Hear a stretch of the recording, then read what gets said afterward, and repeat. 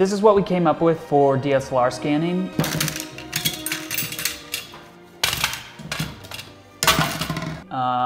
Basically, we're using 5D Mark III and 100mm macro lens, and then parts that we bought from Home Depot.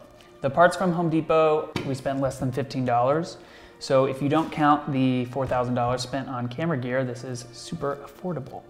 Also, we picked up a film holder from Amazon for 35mm, and then there's these glass slides for 120.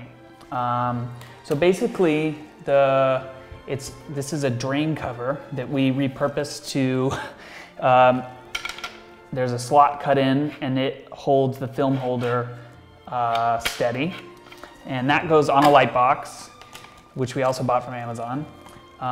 This pipe slips into the drain cover, and these two pieces, the cuts don't have to be very precise because it doesn't really affect the way the camera's held or anything. But there's this sleeve, and this sleeve has to be exact. So it took us a little bit of measurement to get it correct. We measured the minimum focus distance and measured everything so that the lens is held the minimum focus distance off of the light box.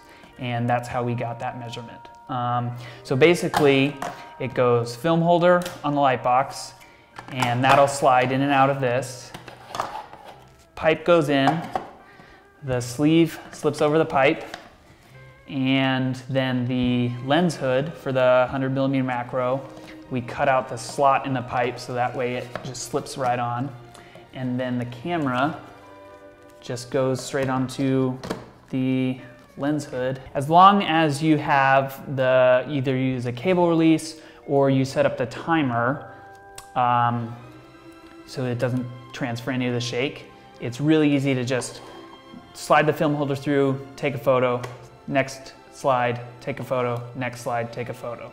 And then for 120, what you do is you just put the slide on the light box, this whole thing slips over, and what we do is take a photo, slide it over to the next spot, take a photo, slide it over, take a photo. We do that 4 times for the Hasselblad 6x6 negative, and then we stitch that in Photoshop.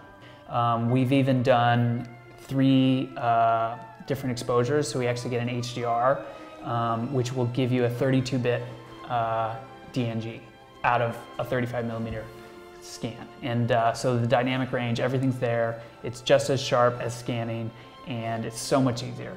And if you already own a 5D and a macro lens, or whatever DSLR and a macro lens, the pipes are $15, and it took about an hour of cutting to get it right. So yeah, thanks for watching.